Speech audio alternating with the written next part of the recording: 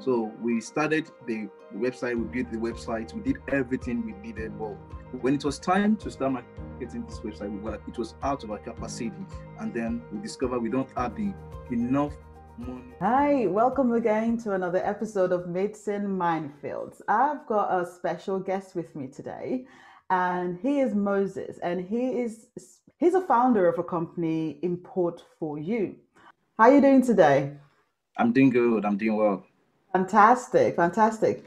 Now, one thing that fascinated me, Moses has got a very inspiring story, and I feel that it's important for him to share it because when I heard about his story, my first question to him was, weren't you scared? Why weren't you scared to actually get jump to get into this sort of business?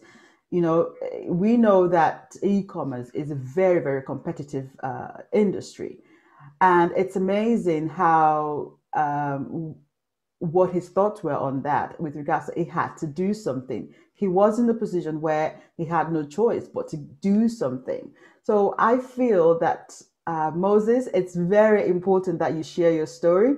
So Moses, can you share your story to the audience? What is the story behind Import for You? Why did you start? Why did you get into it? Yeah, actually, I started Imports for You. It has no brand when I started it. That by that time I was just damn broke and I had nothing on me then. So, but I always remember I had a friend in China who Hmm. knows the heart of e-commerce and knows how to help people ship to different countries. So I contacted him and said, why not let us start something here in Africa? Hmm. And I told him, okay, we don't have the money to start selling or start Mm, buying ourselves. We don't have that kind of money at the moment. So I mm, told him, but one thing we can do is we can approach people with the money and tell them we can help them import from different countries and then bring it down to them in Africa and they can sell to their customers here. So I started advertising on my Facebook page and then every other pages on my social accounts. And mm, then the more I was promoting, after 5 days of promotions and then advertising to people on my page, so someone messaged me, and then the person has to be my first client, and mm, then it went successful. Then and then from there, I got more inspiration, and I was motivated more to work towards that passion. So there, we started saving money, making more money, and then mm, it got to a point we said, now it's time we start importing with our own money, and they start mm, selling in Africa because here in Africa, people are ready to buy. When so far your goods mm, is ready to serve them mm, for what they mm. want. Yeah. The amazing thing is that the fact that you just started, you just said, "Oh, you don't have the money. I'm just going Yeah. to go ahead and start it." And I know that money is the main thing that stops a business either from growing or stops someone from starting. Because a lot of Yeah. people say, "Oh, I want to start a business, but I don't have the funds for it for this. I don't have the money." What would you say for someone that is saying that? Yeah. There are some businesses out there like actually they need the money to start it. Mm, And there are some business that like you can still like go through some process even without having the money. And you can still be successful. But it has to come to a service you're rendering to the people out there. So maybe someone rendering a service and you can just promote that kind of service online because the online has given us a lot of leverage. You understand? We have a lot of leverage online. You can just promote to people because you don't know who is your customer mm-mm, yet until someone patronizes you. You mm, understand? So we just promote your service. But people who don't have the money and the business needs a lot of capital to start, um, they just have to be encouraged and then do whatever they think they can do mhm. to get the money, but not venturing into something illegal to get money. But Yeah. just, Why yeah, did you make a decision that I'm going to have a business even though I have a job? Why did you do that? yeah. Actually, the job I was doing there was a remote job, not like I go Mm-hmm. to an office or I sit in an office. No, it was just Mm-hmm. a remote job. So when they have any job there for me, they come to me. Okay, we want to develop this website for a particular client. So please can you help us develop the website? So I do it remotely, and then when I'm done with the website, I get back to them through their email or they connect the social accounts, and then they see the result, and then they pay me back. And any obstacles? What are the obstacles or mistakes that you faced? There's a very interesting story that you told me. I would like if you can share that. Okay, that was in 2017. Mm, My friend and I we decided to start a company then, also an e-commerce firm then. But we were targeting like we can do this business anywhere in the world. So we started the website, we built the website, we did everything we needed. But when it was time to start marketing this website, it was out of our capacity.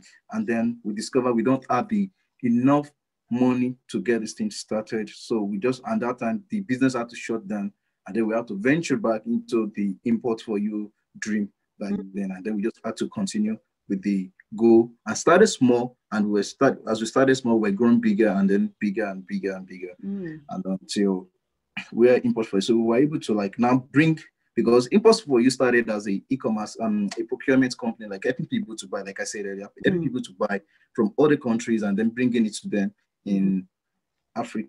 So Africa, yeah. when we were able to start to have enough money from that service and from the job I Mm, had, so we were able to venture into e-commerce because we don't, even though a friend brought an idea of drop shipping, but I was like, no, I don't want drop shipping service. I mm, want something, a product I will buy. I will not be in mm. charge of the product, and then I can dispatch locally myself to the people. So that was Yeah. why the problem we had, the first failure we had was trying to start big with a low income, but everything crumbles. You know what? It's a story that I have been hearing. It's a story that I have been a victim of because we all have brilliant visions. You know, I've got a vision, you've got a vision. We know where we want to be. But the thing is, unfortunately, a lot of us want to start where that vision is, right? Not Yeah, knowing that there is a process, there's a growth process, and your strategy for growth is dependent on what level you are in, isn't it? So yeah, you will see all the big companies like Amazon and the likes of them, that are that are specialized and the big companies doing this e-commerce business, and we want to be like them, which is fine. It's a great thing to aspire to, but yes, however, it's at the same time it's very important to understand where are you right now and what is your obvious next step, yeah, and yeah. that is what I got from what you're saying. And if you have one lesson to say to the audience, what is it that lesson would be? What do you feel that you have learned that someone can Okay, actually benefit from? yeah. I would like to start with a very short story with that Mm-hmm. because we learn in the process. Yes. So it might be reading, it might be coming across some people. We just learn in the process, or you learn from others. So when I started import for you, when I got my first sales, like I said earlier, when I got my first sale, the person that bought my product was a prominent internet marketer in Nigeria. So when the deal was successful and I was able to get the product down to him successfully from Mm-hmm. China, then he was Mm-hmm. so happy. And then I speak to him like if he can recommend me to his friend, because I know a prominent internet marketer will also have many friends that are like him. So I was like, if he can recommend me to him, like I'm a new company here, and I'm ready to give the best of myself because I'm new. Mm. So I'm not going to be like the bigger companies that are no, most bigger companies don't have this capacity to serve to the extent the customer wants sometimes. Yeah, to So personalize it, yes. yeah, so I said, I'm new and I'm ready to serve the best of the people. And then he Mm-hmm. recommended me to his friends. And there I started knowing more people, started having connection with more internet marketers in Nigeria. Mm-hmm. And from Mm-hmm. there, I come across a particular man who also teach internet social media marketing. That was I speak up with him like, oh, please, can you teach me how to sell through Facebook marketing and then Instagram marketing? And he knows all this AdWord marketing. So I Mm-hmm. speak to him and then I said, can you please put me through all this kind of thing?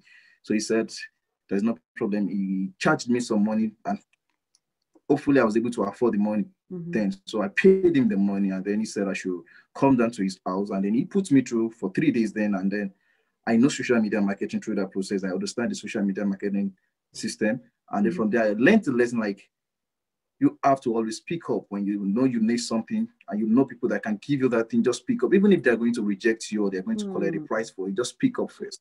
So that's the lesson I've learned. Yeah, because it's very, very critical because if you don't speak, no one can actually know what's in your mind. No one is no one is a soothsayer. No one can say, okay, this is what is in your mind. You have to speak out and say this is the problem. And you know what? From what you just said, why I believe that maybe some people can't speak out. And one of the shows that actually that's going to come on clips is someone speaking, talking about confidence, is lack of confidence and self-esteem, because maybe people are scared of rejection. They're scared of someone saying no, Yeah. and no, it's fine. I think we need to embrace no as we embrace yes, and know that Yeah. no, it's okay. We just need to find out why did they say no and then improve on that. Yeah. Yeah. For any one of you watching or listening, you've heard the story. Do not let money be a hindrance. It could be, but there is always a way. Now, if you have any questions, if you have any comments with regards to this episode, I'll drop them down in the comment section, or you connect with me on my Facebook and Instagram page. Now, Moses, if someone wants to import to Africa and wants to find out more about how you can help them, where should they connect with you? How should they connect with you? Where do they go to? Okay. If they want to connect with me, they can connect with me on my website or the social media page. So the website is the importforyou.net. And if it's and your social media channels, what is that?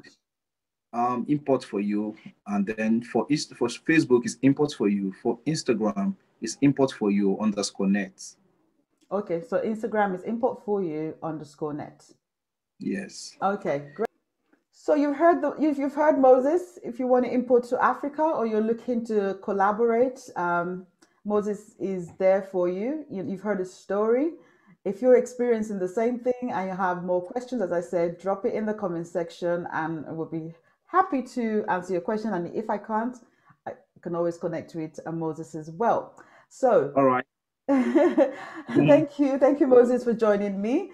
And as I said, audience, as you're watching, if you want to connect with me as well, my Instagram and Facebook page at Tomi Abibu, or my website, that's tomiabibu.com, right? Yeah. Yeah. Now, all the videos for the Myths and Minefields shows are also now being uploaded on my website.